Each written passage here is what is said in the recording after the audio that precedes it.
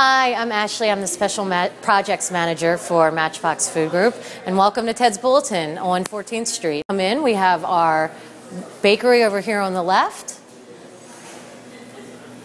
and this is our double the size, bigger, expanded bakery. We actually are going to be doing our signature Pop-Tarts, and then a new addition to, in addition to our Capitol Hill menu, will be donuts. We're probably looking at doing 2 varieties. We actually have some donut R&D going on right now, where we're working on the recipe, working on the flavor toppings. So look for donuts to come. Here we have our kind of quick counter service. There will be, areas to grab your coffee in the morning, muffins, scones, a latte. So you can actually come right in, order here. You can order online as well and be able to get all of that quick kind of breakfasty items, or order lunch or dinner as well. Over here is our bigger expanded bar. Same mixology program that we do at Capitol Hill. Our signature bartender, George, will be over here mixing up his signature cocktails.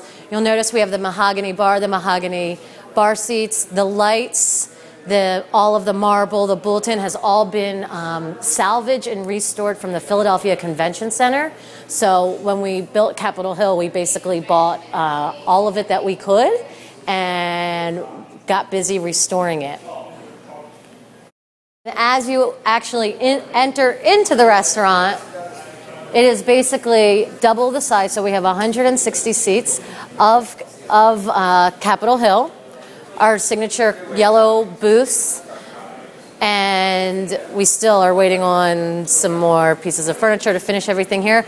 But this is a new area for us over here, which is our counter area. We have 14 stools here.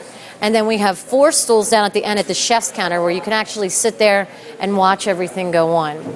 This area over here will be our shake tender area, where we'll have our boozy milkshakes, our regular milkshakes. So all of the same things that we do at Capitol Hill.